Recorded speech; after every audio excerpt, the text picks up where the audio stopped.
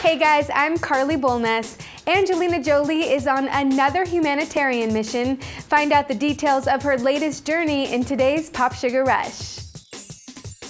Angelina Jolie is once again using her celebrity status for good. The A-list actress is on the second day of a two-day trip to Libya in North Africa, where there's been heavy fighting and major destruction as a result of the country's revolution. Angie is an ambassador for the United Nations Refugee Agency, UNHCR, but this trip is a personal one. Well, I'm here for a number of reasons, not just the refugee situation. Among her reasons, food, sanitary conditions, and implementing new laws.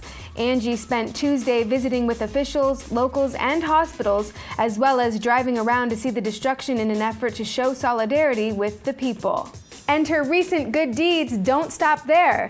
Earlier this week, it was announced that Angelina and Brad Pitt donated $340,000 to famine relief in Somalia.